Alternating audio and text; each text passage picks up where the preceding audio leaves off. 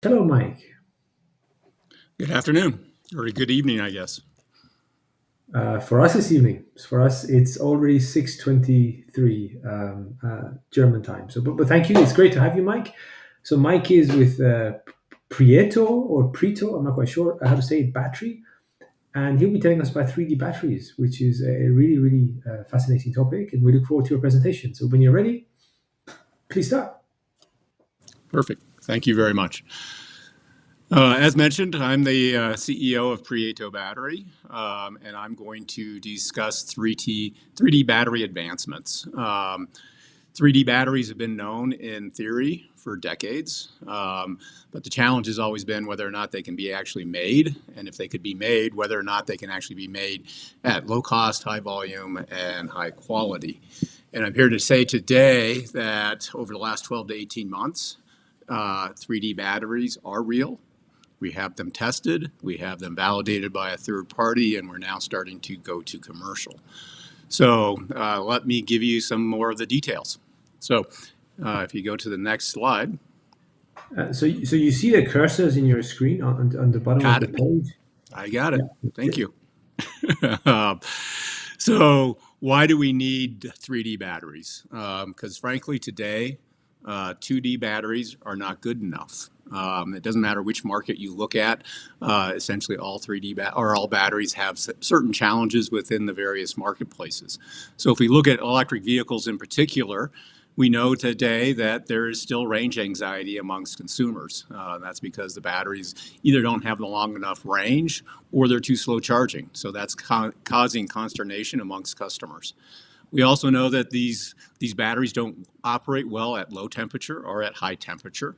There's also perceived safety risks from thermal runaways and fires, either in accidents or upon charging.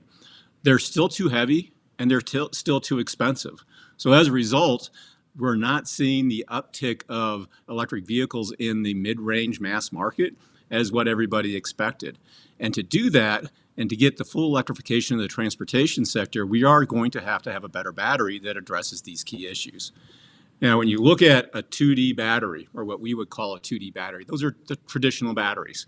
And the way they're manufactured or where they put together is basically in layers. So if you look at the picture on the right-hand side, that's a typical 2D battery, lithium-ion battery.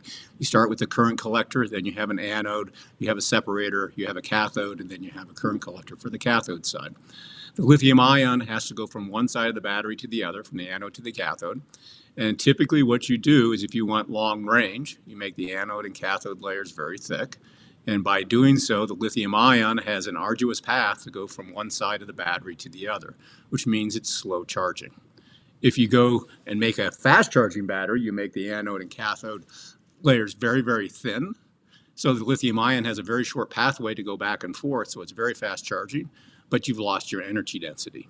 And this is a conundrum that battery engineers have been dealing with for decades.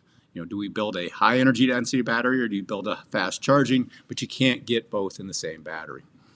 A 3D battery allows you to do both in one battery. And how do you do that? Well, one way to do that is start with a very porous, high surface area substrate. And that's a picture on the right hand side again. Like in our case, we use a copper foam. And that copper foam has a lot of strands or tendrils in there.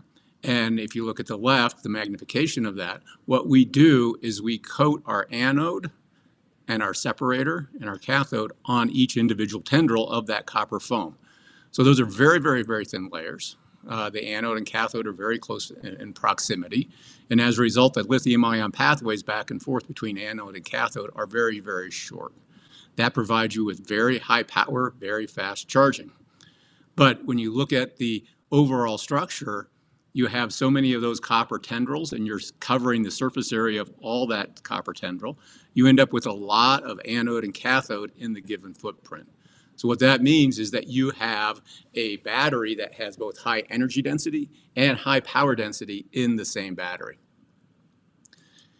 And what does that mean? Well, what that means is that you have a hyper fast charging battery, 3-minute full charge and from 10 to 80%.